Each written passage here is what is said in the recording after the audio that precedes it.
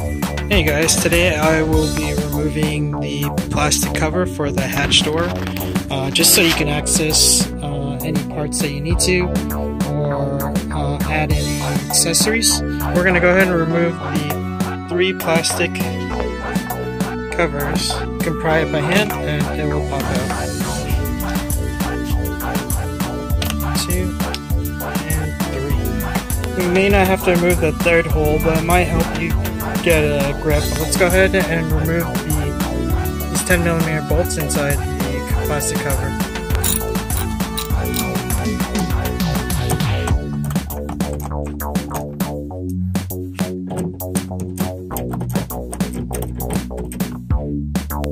Now you're going to remove these plastic moldings on top. You'll be able to remove the rest of the pieces. So just pry up and pull straight out and it will come out.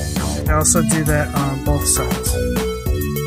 If you're not planning to reuse this plastic net, there's an easy way to take it out. Just use a screwdriver to pry each tab up. Just pry it out.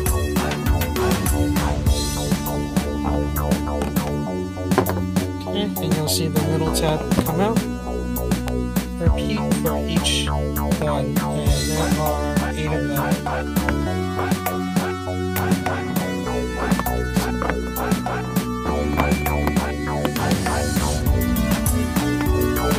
This will allow you to attach any rack covers or accessories. In order to pull off the panel, grab it from the back here.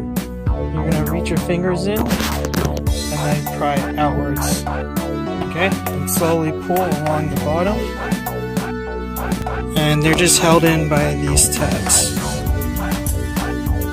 Lastly, you'll have to open the rear window hatch in order to release the plastic cover. And that's how you remove the plastic cover from the rear hatch.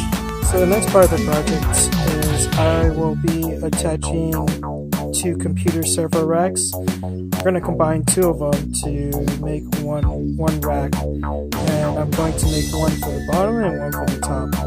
I had to modify it a little bit. You can take a look here.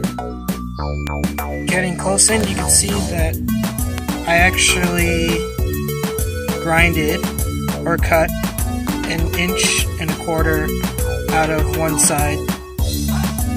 I grinded one of the edges flat in the corners so I could put it together. You'll see that the holes line up.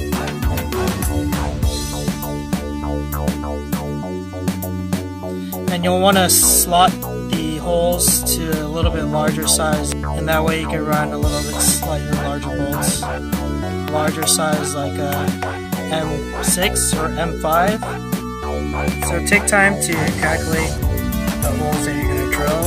Run roughly 1/2 inch to 3/4 inch spacers.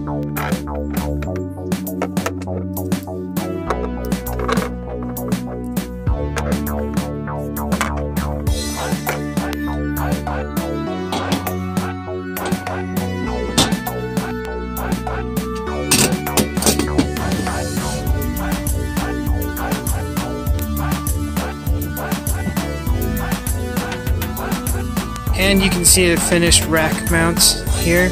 It's mounted from the top to the bottom. Both panels mounted.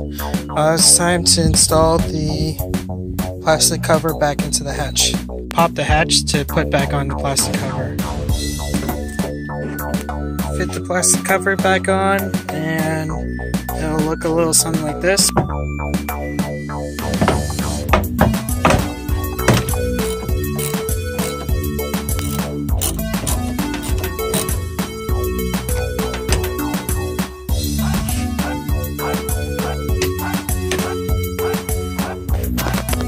Finished. Hey, thanks for following along, guys. Hopefully this helps you out with your install. Please give me a like and subscribe if you like any of the information, or if there's something that you specifically want to see. Alright, thanks for watching.